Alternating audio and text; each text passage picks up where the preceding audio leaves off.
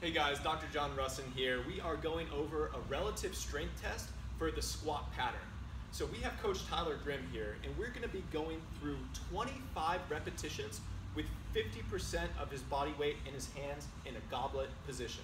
So you can use either a kettlebell or a dumbbell like we have here.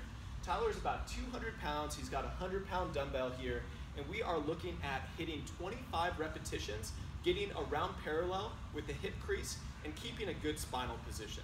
So not only are we looking at the ability to actually hit the reps here, but we want to look at the default pattern that if somebody can hit 25 reps, we want to know why. What's the weak link? So we're going to have Tyler set up here. He's going to go through as many goblet squats as he can get with 50% of the body weight in hands, and then we're going to break it down after.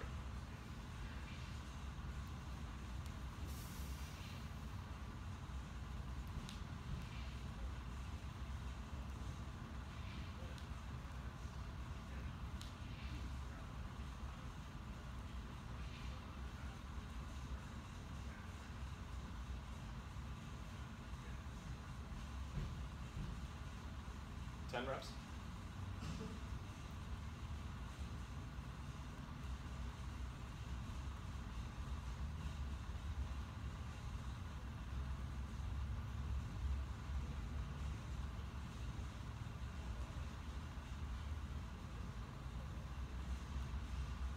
Twenty reps.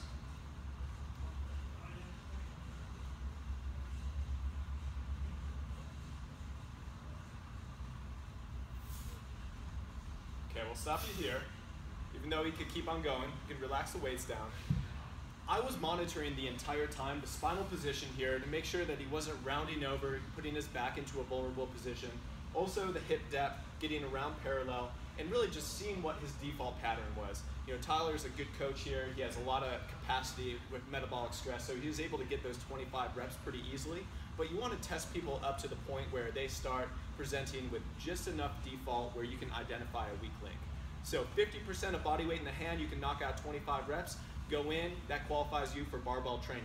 If not, we really want to solidify this foundational movement pattern with the barbell, with the goblet squat.